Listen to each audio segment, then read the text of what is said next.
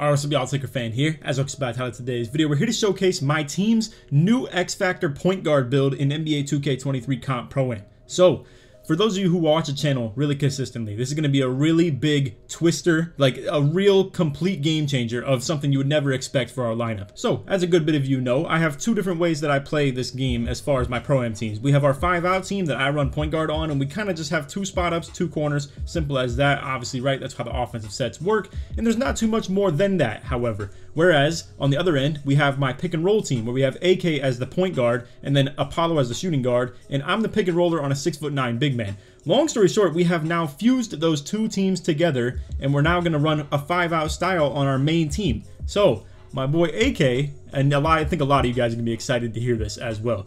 My boy AK is making a point guard for a 5-out offense that we can still run pick and roll with. He can still be the pick and roll PG. I can still be the pick and roller with my 5-out build that has 99 dunk. And I'll even showcase my build in today's video too, so you guys can kind of understand the synergy between this stuff. But we will have some gameplay at the end of the video too. I hope you guys do enjoy. If you do, feel free to drop a like, sub if you're new to I'm noties, all good stuff. And like always, try this one at 2,000 likes. So, this build right here, like I said, is meant to play like a little bit of a point guard, but also can still spot up as an off guard slash 2 guard, so to say. And essentially, me and AK are going to play off each other. Locks can only guard one of the two of us, and at the end of the day, we're both used to being guarded by pure locks at all times. So, being on the court together with each other will then open up the court for the fact that maybe AK will have a 2 guard on him. Maybe he'll have a power forward on him if I draw the lockdown's attention. Maybe if AK draws a lockdown attention, I get a power forward on me, which yes, do have pretty good interior defense and stuff like that, but obviously are not quite as able to pluck, steal, and stuff like that, and just in general steal the ball. Not to mention they're slower on their feet and it's easier to get past them. So, a lot of those things will open up, not to mention our other wing, whether it's Apollo or another shooting guard or whoever the case may be, if it's even Tonic for that matter, can really take advantage of the fact that smaller shooting guards are going to be on them. Me and AK can still utilize pick and roll offense while maybe even implementing some pick and pop while cutting that wing player with the shooting guard defending him. The spacing that we're going to have to cut on point guards is going to be ridiculous too. It's going to be really fun to give you guys some more explanation if you do watch the videos, but I do want to get into the build real quick because I know a lot of new viewers are going to be seeing this. They kind of want to just cut to the chase. But to give you guys who do watch the videos consistently a little bit of info on what the lineup is going to be, it's the exact same lineup we run for our main team. It's Apollo on his 6'9", IQ on his 6'9", and then we'll have Tonic on his 7-foot big man as well. It's just that me and AK are going to be wanting different builds. It's going to be this build right here that AK is going to be using, and then I'll be using my 99 dunk build that's meant for 5-out and obviously can shoot as well. So that is our adjustment as far as the lineup's going to go. We'll have a couple subs that we can have here and there, whether it's Spill playing in the lock spot, aka IQ spot, whether it's Joey filling in for Tonic spot. But anyway, enough chit chat. Let's go ahead and get into the build and explain what this is going to be really good for. So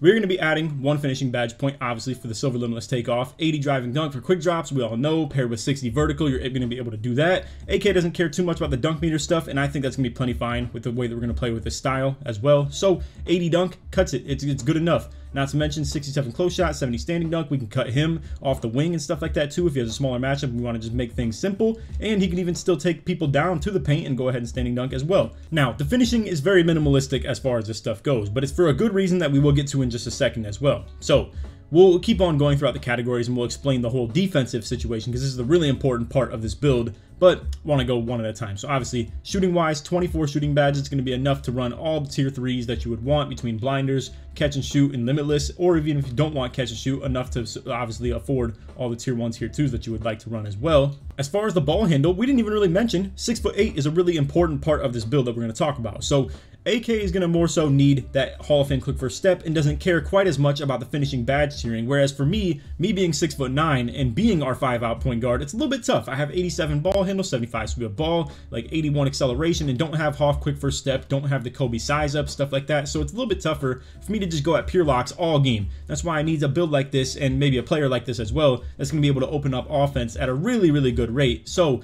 with the 92 3-pointer and the gold limitless paired with 89 ball handle and Hoff quick first step and the Kobe size up and stuff like that, still good pass ac. I definitely think 78 pass ac can get the job done. AK only has 80 on his main build, and he'd be throwing steamers on that main build as well. So this is definitely going to be something that I think we can achieve. Not to mention the speed of ball just for the badge point, 22 playmaking, 24 shooting, and then we have 16 defensive badge points as you can see. Now, we cut out the speed by 1. As you can see, if you really wanted to, you could go ahead and max out the speed at 85 for the sake of being a lockdown, and that's actually what he's going to be too. So let's get to talking about that. the defense. 16 defensive badges, and as you can see, we don't care enough to really go for the glove on silver. I think personally, silver glove is pretty worthless in this game. I don't think you really get many pluck steals anyway, especially if your intention is to guard ball. 85 steal doesn't really get the job done. It doesn't really do a whole lot much. So honestly, like really, you look at 78 steal at that point and maybe go a little bit further, and then it's like, okay, badge point 82, plus the rating just being higher in general might be worth. So the defensive badges this build will run is interceptor, clamps, challenger,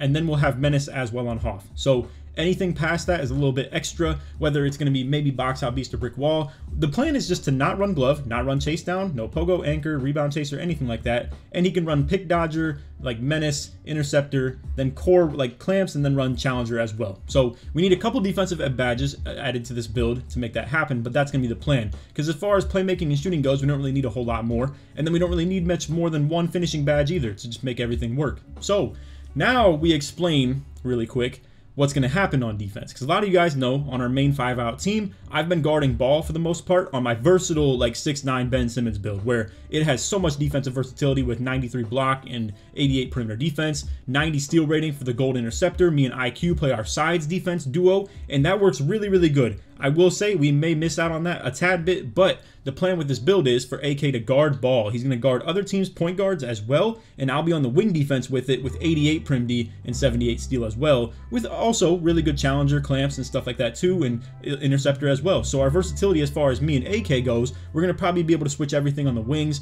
whether teams run wraps and stuff like that on us. Our size is going to be really good defensively as a team, considering we're going to have a 6'8", 6'9", 6'9", 6'9", and then a 7-footer as well probably. So this stuff is going to be really, really greasy, man. And I think just how much the spacing of the court is going to be opened up, it's going to be really, really nice. But to talk about the power of this build once again, the fact that it's going to be able to guard ball makes it so I get to guard wing, I get to run the fast break really often. We can obviously do a lot of things to help AK as an on-ball defender on this build, because obviously you can't really follow your own drives or follow like cuts that well. I actually will argue that following your cuts off ball can be pretty manageable. I do it on my like 59 interior defense with a 6'9" as well, and I think that's plenty doable personally. With the interior defense being 71, I think this is really, really good. Now, the reason I actually did this as well, you can see me and AK were looking at this stuff, and I think we were like, yeah, we could go with like 61 interior D and maybe try and get the D board up as well. But as you can see, you don't even get the badge point on defensive rebound until 74 D board, and it forces your O board up as well. Not to mention it has to take away from other attributes, in this case acceleration also.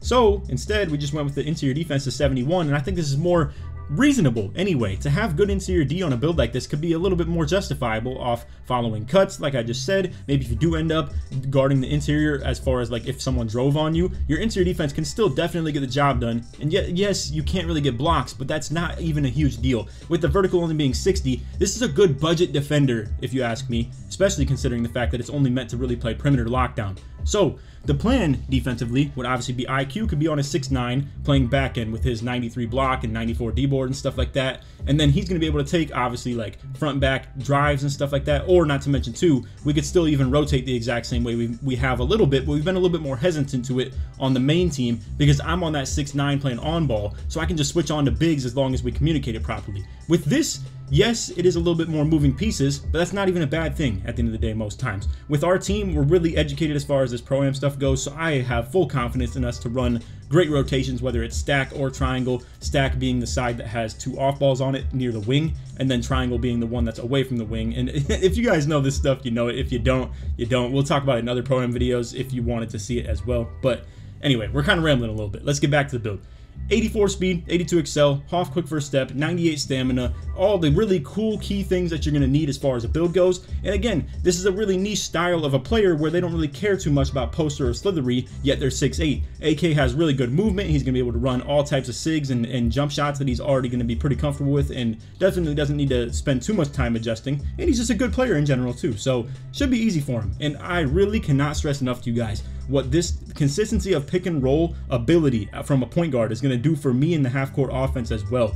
Being able to get my easy takeover off slips, maybe having him dot the corners as well, having a backseat, like another set of eyes from a point guard and telling me what to look out for, or to call his own number and say what he can do for the offense as well. This stuff's gonna go crazy, man. And not to mention, once again, playing with elite lockdowns like IQ on the back end. We got Apollo to contribute as well off the wing, and Still Tonic as our big man as well to contribute on offense too. And the spacing is gonna open up the dunk meters for them out the corner so much better as well. And I'm looking forward to it, man. I think it's gonna be so fire. So anyway, takeovers. You can see we got sharp, shot, play, and lock. The probable thing is that AK is gonna run some combo between sharp and play. So the logic here would be if he runs play primary, he could actually help me quite a bit as far as getting my takeover. Not to mention if he does run play primary, it may even just be a situation where we can work some pick and pop, pick and roll consistently through him, and I'll be able to maybe be a primary scorer off of him. He may even just get his own shots more consistently too, because people have to play defensively more according to the off balls when play take is active. You have to really stay at home and not allow other people to get shots, whether it's just for the fact that it's easier to hit off play take, or for that matter too, that you're going to give them better takeover. Just if they don't, and maybe they may not know it as well with team takeover boost. Some people run ratings boost, some people run badge boost, but takeover boost is crazy, man. It's actually insane. And again, pairing that with maybe me who runs double slash take, and when I get on slash take, I'm a whole different player versus when I don't have it. So the plan would be we can just run through AK a tad bit if they decide to put non-locks on him, and then boom, we can go P&R through that. I can get my takeover easy, then I get taken. I can go at locks confidently anyway. And then other than that, I mean, we can just go to the like hot hand, so to say. Not exactly the streaky hot hand, but more so the bad defender hand, I guess you could argue. But anyway, we're going to go ahead and showcase the badge loadouts here for what we're planning to actually end up running on this, and the amount of extra badges that we plan to like implement. Not to mention that he's probably going to run a double shooting core as well, so we'll just align that all and explain to you guys how it's going to work. Alright, so let's talk about some badges. Now, I really do want to explain to you guys, you're going to have to really use your imagination a tad bit on this, because we're going to have to do things like implement the fact that we have to add a couple of badge points into certain areas. So first and foremost, it's going to be obviously adding that extra finishing badge point, so that's going to get us limitless takeoff on silver, and then at that point we can run all types of bronzes as well. So just to really factor this in again, because if you get like another badge point on this, that's going to be takeoff on silver. We have bronze fast twitch, bronze fearless finisher, bronze masher, and then bronze rise up as well. So rise up being pertaining to the standing dunks, obviously. Masher for really considering you're 6'8", right? Even if he has a 6'3" on him, or maybe a 6'1", whatever the case may be, the close shots are still going to be able to perform better. If we don't really care for this, he could obviously throw on aerial wizard, or maybe even acrobat paired with like a couple bits of giant slayer here and there. Like for instance, if Masher ends up being kind of useless, we could just go with something like this, and that'd be perfectly fine as well, likely. So that's as far as our finishing goes, and it's about as simple as that. We're not going to core badge anything. Obviously, it only get us like bronze poster or slithery anyway if we cored take off, and that's not gonna be worth anyway. So thankfully he actually has a double shooting core as far as an option. I know some of you guys may not have that as well, obviously, so it does suck that you wouldn't be able to emulate that quite as much. All it's going to cost you though is catch and shoot. You will be able to run this exact badge loadout right here with no catch and shoot. That does go a long way though, I will say, and it actually could be pretty consistent, or for that matter he could even run Deadeye too and just cancel out on catch and shoot entirely, because obviously I don't want to really cater his badges to catch and shooting, because he could very likely shoot a lot of shots and pick and roll as well. And that's why I personally don't even run catch and shoot either on my build. So pretty much the way I figure is if he were to do something like core limitless and blinders, which is going to be tough, that actually is very unlikely for that matter, or obviously if he does core catch, then he can just run that as well. But likely what I think could be a really good loadout to run would be Deadeye, because it's going to help him in the pick and roll offense and catch and shoot offense, whereas catch and shoot is obviously only going to help in the 5-out offense where I have the ball, and it's not likely I'll use him as a pick and popper or anything like that, so it's only going to be in a half of our offense essentially. But anyway, Hoff Green Machine, Gold Agent 3, Gold Blinders, Gold Limitless, and then the Hoff Claymore as well. Volume on silver, we could add a couple of extra shooting badges as well, but like I said, the plan is one finishing. We'll come back to playmaking in a second, because defense needs a couple additions. As long as we add 2 more defense, you would be able to core. Let's just go ahead and take all this stuff off, because it's a little bit confusing.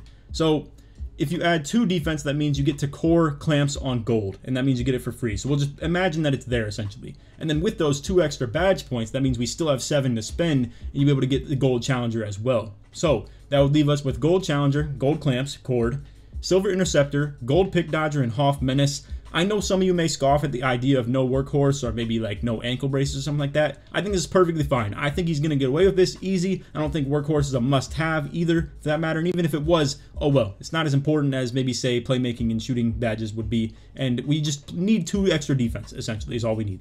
And with the 2 extra defense, it will be able to get both of these tier 3s right here. As far as our playmaking goes, we need at least 2 more extra as well. So that would get us handles for days on silver, be able to run that. You're going to have to core badge one of the tier 3s, which is obviously Unpluckable or Clamp Breaker. Clamp Breaker is probably going to be the easiest one. You can just go on Hoff My Career and just like run right into the CPUs all day. It's actually pretty doable. But anyway, again, 2 extra playmaking gets you that handles for days. Silver hyperdrive is really good. It's according to 2K Labs, the kind of breaking point of it. I like to run gold personally because it's so pertaining to my playstyle, but it's about all we need from that point. Bronze bailout, Hoff quick first step, gold unpluckable, silver handles for days, and then the gold clamp breaker. And I mean, that's definitely doing enough as far as the playmaking goes. So just to recap, we need 2 more playmaking, 2 more defense, and then we need 1 more finishing at the bare minimum. And that's definitely what he can afford as well. All right, so we're going to go into some rec gameplay real quick to explain to you guys how we could maybe utilize this build, for instance. So as you can see, we got AK over here as our kind of off guard, right? But now I have slash take, so I'm trying to get the ball back from him. This is number 1 of the most important things that it will provide from having him on this wing, which is the fact that if people see him constantly in the pick and roll offense, they're not going to feel quite as comfortable helping off of him as well. So it will give me more room to shoot and not really get pinched off these wings. Even if they do pinch off the wings, I feel comfortable going here to him with the ball, and we can work pick and roll from there with nothing lost in our offense. No stumbled movement, no like, you know, hiccups here and there. It's going to be able to transition straight into PNR off him on the wing, long run middle, me slip, read rotations. He knows all that stuff to a T. So it's going to be easy as far as that goes. But again, him off ball, absolutely demanding defensive attention, maybe even the best defender on the team for that matter, and then I get to go at their second best defenders, and it's unlikely that it would be the case with me on takeover, but it does, again, still open up things for me on offense like that, where, as you can see, I'm able to get more spacing and be able to just shoot shots like that. And without overdoing too much of this film right here, because it honestly wasn't like a super crazy game or anything like that, but this is one of the biggest things that will be an addition for me offensively, which is him as a secondary ball handler. So, as you can see, me taking it in the 5 out. I, however, do a couple dribble moves that burn my adrenaline like crazy. As you can see, I already burned 2 right there, and now I'm out here not really able to create too much more after that. So we're going to go to him off that. We can work miscellaneous pick and roll from there, and now I'm just a screener where this defender was so focused on me, now he's not even thinking to step up on AK or anything like that. So as you can see, they have to send a lot of help off the corner right here. AK sets up a snatch back, sets up the slip with me, and now as you can see, I and him have so much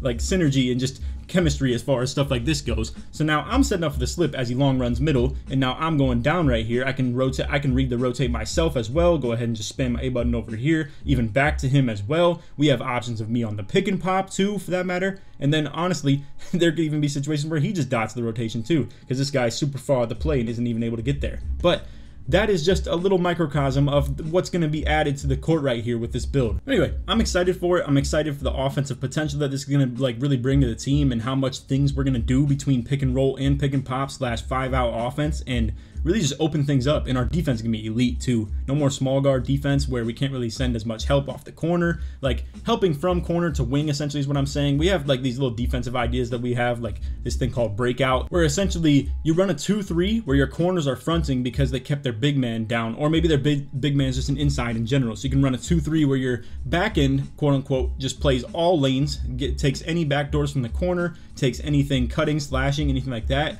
And then you can just essentially have both your wings overplay and only play for 3-pointers. You can have both your corners front the corner and send help upward toward the wings as well. And things like that, having a non-6-1 on the court goes a long way. You have so much more size, so much more interception ability, so much more challenger and just like contest ability, and just take up way more space. It's so annoying for teams to deal with. So I am looking forward to the hybrid factor that this brings to our offense and defense, and I'm excited, man, for sure. If you guys made it all the way to the end of the video and you want to show your support that you made it all the way through, put shots or put AK in the comments, show support you made all the way through. Shout out to my boy. I'm looking forward to really getting on this duo with him, and honestly, I think this has been a long time coming, or long awaited, no pun intended. But anyway, this stuff right here is going to be really, really potent as far as offense goes, and so many different set of eyes to really scout things out and just tell each other about and stuff like that. I'm still not sure. Apollo might actually be making a new build to play on our off-guard wing spot as well. He's technically going to be the 3, quote-unquote, but I obviously need 2 wings or 2 shooting guard builds in a 5-out offense. So